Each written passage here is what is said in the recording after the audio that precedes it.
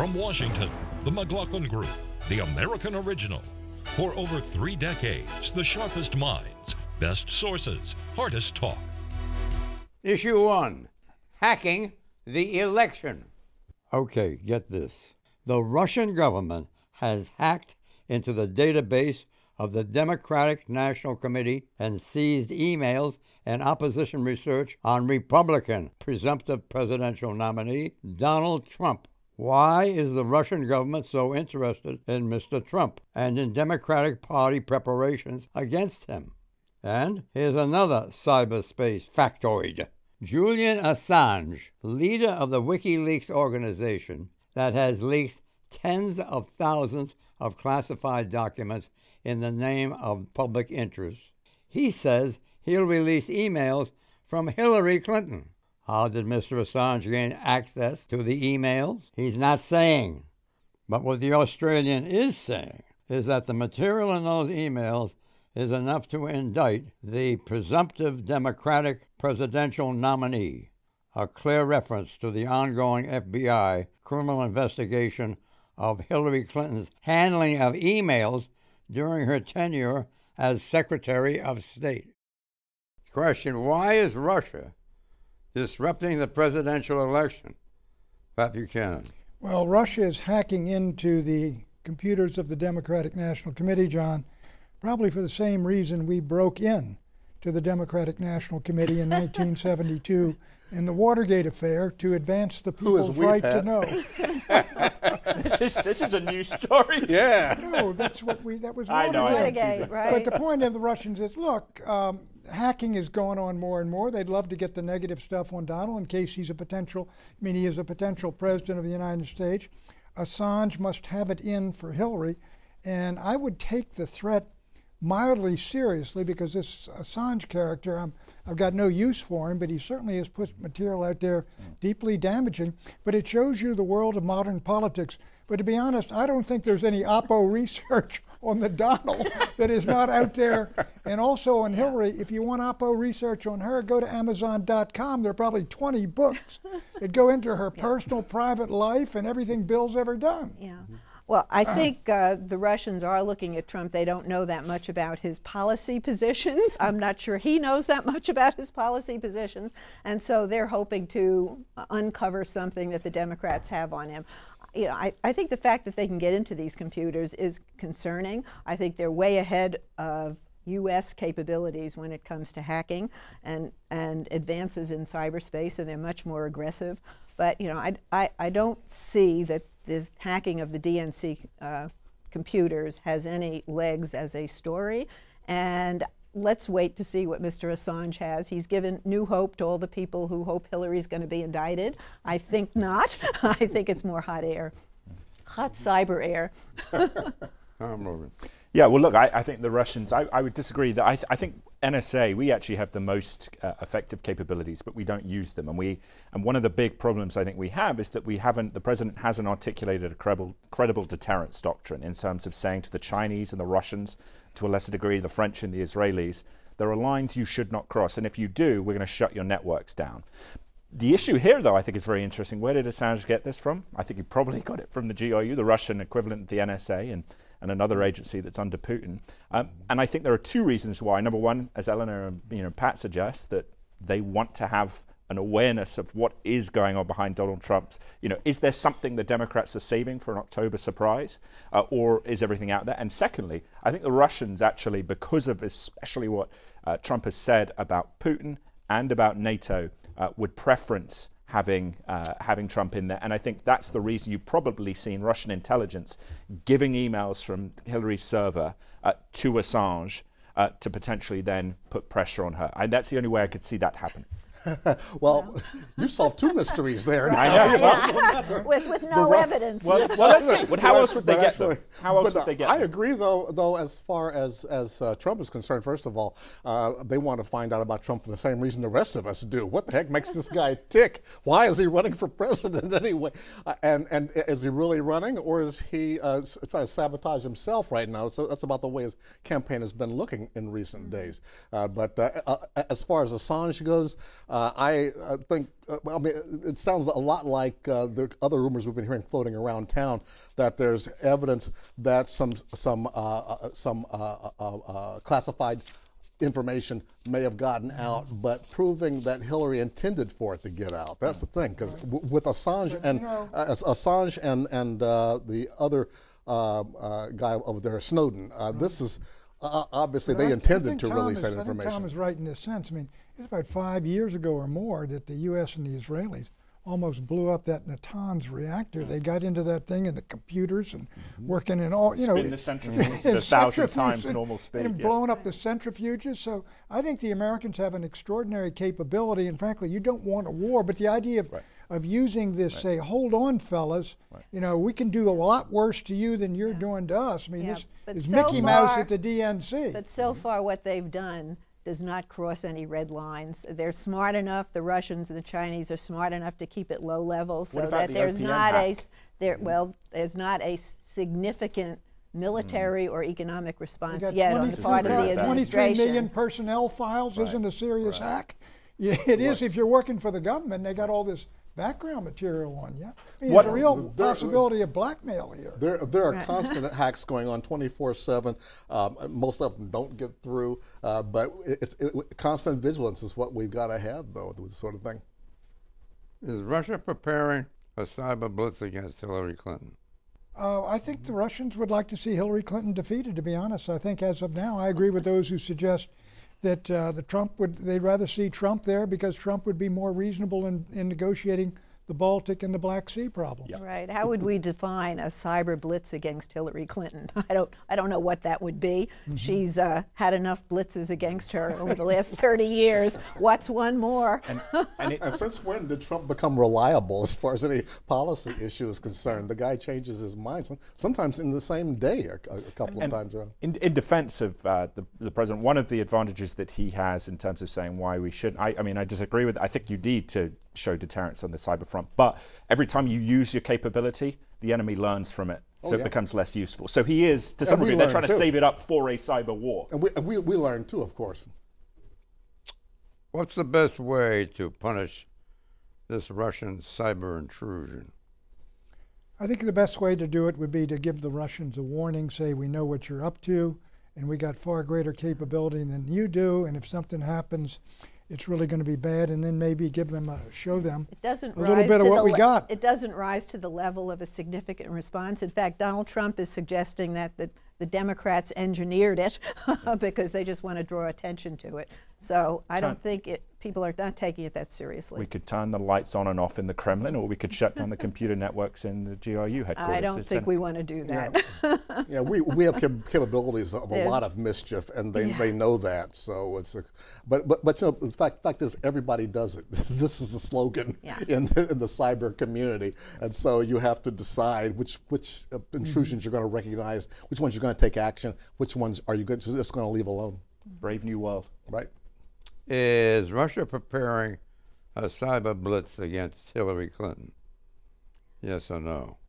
I think if Russia's got any Oppo research on Hillary, they'll dump it. No, they're going to leave that up to her critics in the U.S. I think if they have something, they will use it. Yeah, the Russians will poke around any chance they've got, even if it's only a fishing expedition. Yeah. What would that something be? I mean, something of her views on NATO? Political corruption, whatever it is. Why did your guys break into the DNC in the Watergate? In pursuit of the known unknowns. Wrong place. Yeah, wrong place. That's right. Sometimes people do it just because they can. Wrong place, too many fingerprints. Issue 2. Wealth, Women, and Men.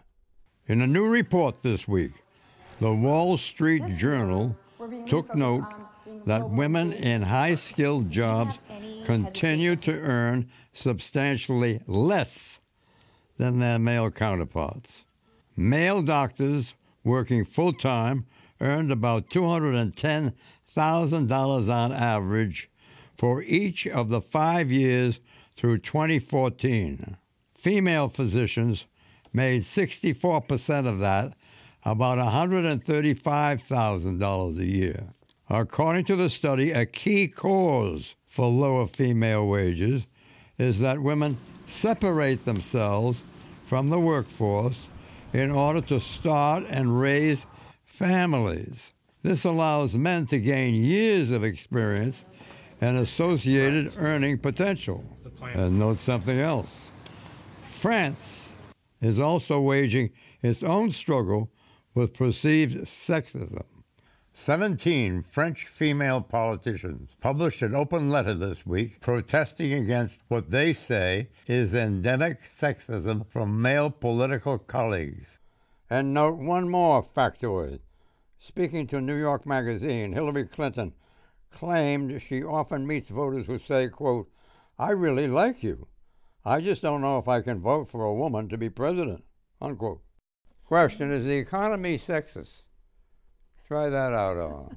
I think you can, pick examples here and there. For example, among physicians, females tend to go into family practice, and the men seem to go into the higher paying specialties. Now, is that because women allegedly more caring and nurturing? I don't know. I mean, I think there are some gender differences, but I think they sure are lessening. And we are on our way to full equality, to where men are going to be equal partners in child raising, and we're not quite there yet. Yes, Pat, that's coming. He's looking at me with this look of horror on his face. But with Hillary Clinton, just to say one thing, Donald Trump went after her early in the campaign, saying if she were a man, she would have no business running for president, that she's not qualified, that she's playing the woman card. And she responded to that and said, if he's accusing me of playing the woman card, deal me in. A lot of women are getting dealt in this election, and I think this will be somewhat a battle of the sexes. Well, there's no doubt that Hillary Clinton does better among women because she is a woman, just like Barack Obama set all-time records among African Americans because he was an African American, the first one, and folks took great pride in his accomplishments. Now, in the doctors thing, but there are many outstanding women physicians and things. But John, if you take procedures that are paid for by the state or the federal government, they're not discriminating against those, and government often, pays the bills here. But I think Eleanor's basically right on that. And I know a lot of women doctors who've raised have 2 and 3 kids, and they took out months and years, and that's why the guys that stay with it constantly don't take time out. That's why they make more. But there's all kinds of laws on the books that equal pay for equal work in the same work in various professions.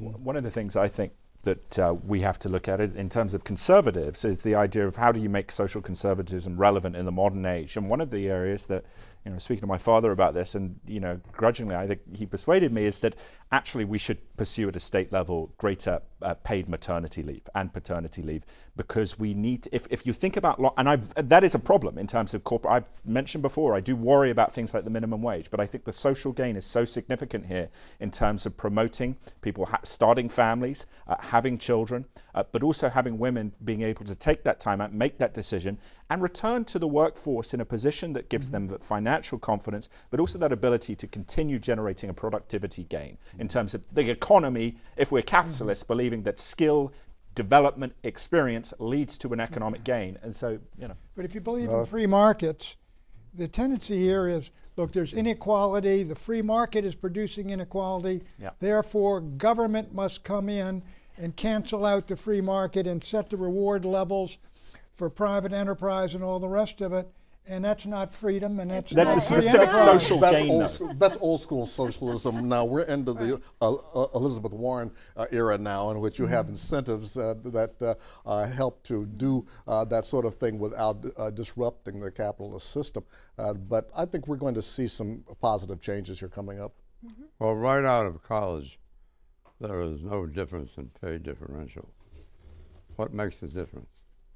A lot of it is whether you take maternity leave, but also your desire to negotiate, for one thing. I mean, I think testosterone gives a lot of people a real desire to go in and push for higher negotiations. I never asked you for a raise, John. Dream on.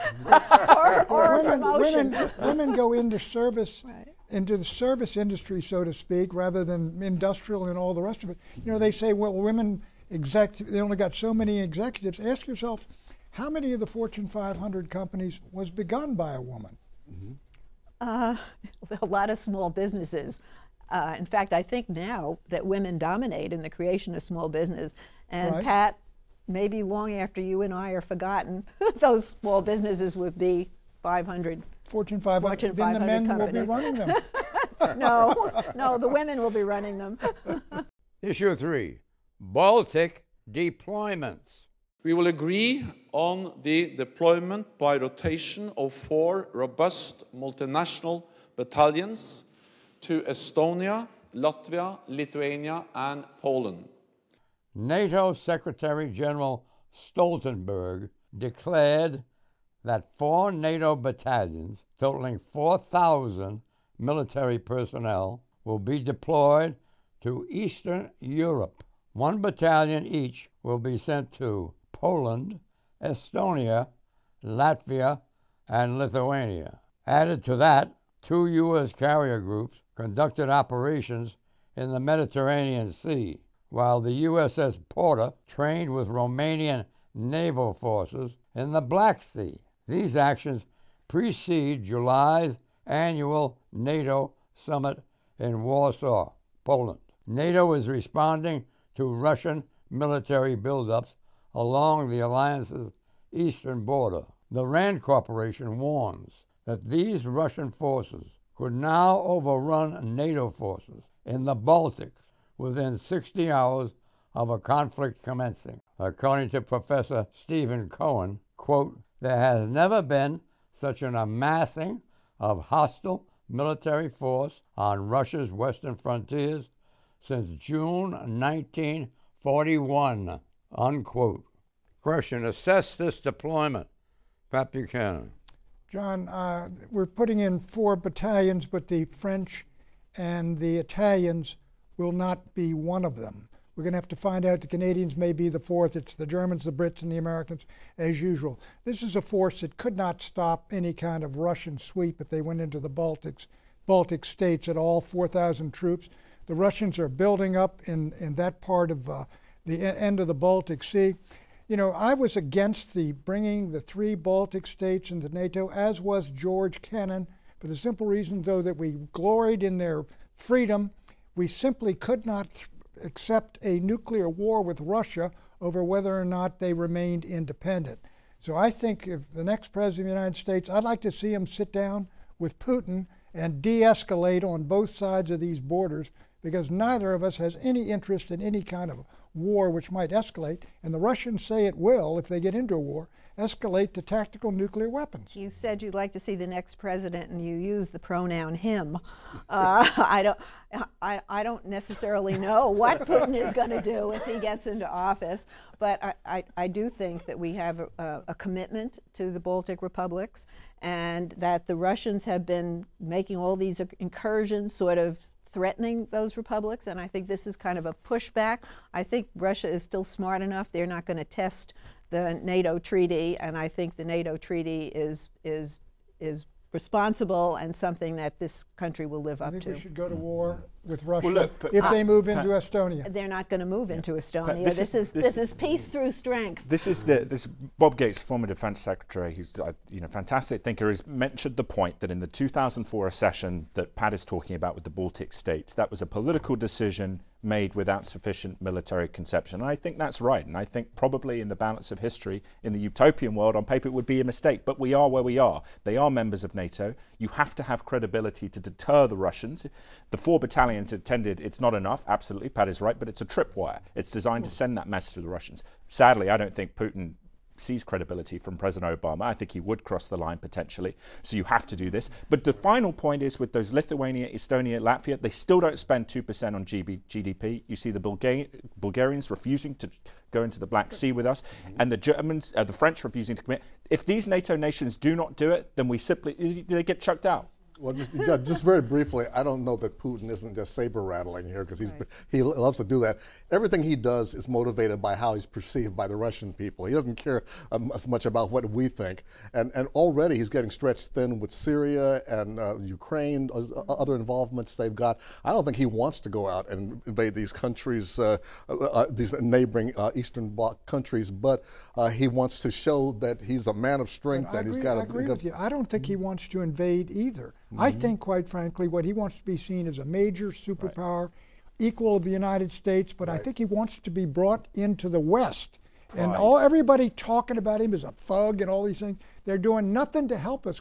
But look, when you mention, you mean if it's a tripwire, what happens if you step over the tripwire and set it off? Are you saying we should fight World War III with Russia, which we avoided for the entire would you Cold chuck War? out the Baltic states? I say triple that wire when you come to it. If necessary, I would tell the Baltic states we are not going to go to war with Russia over your independence. Period. Well, that's why that's not going to fly for the next president. He would go to war. It's too. We have a commitment there. We're not going to bail out on that. Nobody's going to war. We're preventing war. Will NATO's moves deter further Russian military aggression in Ukraine? Yes or no?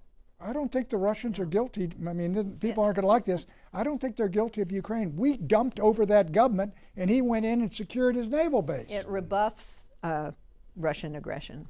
Yeah, but Putin's won in Ukraine. I think it rebuffs Russian aggression. Issue 4, utopian dreams and trash cans. We will move forward because Venezuelans are tired of this humiliation. We will keep going. Once celebrated as a socialist utopia by liberal celebrities such as Oliver Stone and Sean Penn. In June 2016, Venezuela is near total collapse. From medical devices to sugar supplies, from coffee to vegetables, Venezuelans are suffering a catastrophic shortage of key goods. Although Venezuela has the world's largest oil reserves, it has been pummeled by the collapse in global oil prices. And that's not all. Venezuela's crime rate is now at warlike levels, with murder rates skyrocketing. As a result, Venezuela's President Nicolas Maduro's government is facing growing numbers of street protesters who want the opposition-dominated parliament to force Maduro from power. But President Maduro has other plans. He says that the nation's economic difficulties are the result of a U.S.-led plot involving big business owners, and that he won't back down. What is the status of a recall referendum against President Maduro? Can you handle that all? I think it's basically stalled. It's in the works, but it hasn't happened. There are no good guys here, and the villain really is the economy, because the oil prices have tanked and there's no money. And what we're seeing is actually middle-class voters who have been hurt the most, really, because they've kind of lost their entree to the government. And Maduro is a socialist and has taken care of the poor. So he still has a base among the poor people. And what you see is middle-class folks taking to the streets, and you have these competing demonstrations. It's hard to tell how this is going to come out. Maduro has managed to hang on. The opposition isn't very popular either. But look, there are villains here, and it's Chavez and it is Maduro, who have taken this country down the road to hardcore socialism. And you're right, the drop in the price of oil has damaged things, but they have ruined one of the richest countries in the Western Hemisphere. The Americans, I think, have handled it well. Maduro's been saying the Americans are going to send in the Marines, gunboat diplomacy. The Americans are staying out and letting it go down. Now, Maduro's got to be dumped or recalled before January 10th, because if it's after that, I believe his vice president would be moved in, and it would be no resolution for a couple of years. So the hope is that this can get done this year and get these guys out of there and let this country go back, frankly, go back to the middle class. In the beginning, there's no success of socialism here. It's the purest evidence of what happens when socialism leads to its inexorable end, in the sense you had the largest oil reserves in the world, and he paid funds to the poorest members of society, actually functionally as any capitalist leader could have developed a more beneficial programs to bring public services to the impoverished favelas. But in the same time he's destroyed the middle class. They have coffee shortages in Venezuela. They have toilet paper shortages. The hospitals have run out of toilet paper. The people are on the streets. The military is still with Maduro, who's crazy, not as crazy as Chavez. And again, this is, if you look at the economic policies that they pursued, there was the continuing decline in productivity. They ruined foreign investment. And now they have this whirlwind of horror. Well, that's true as far as that goes, but you're leaving out one element, bad management. I mean, the fact is, you can manage a socialist economy and do it well. Where? And everybody Where has it prospers. happened?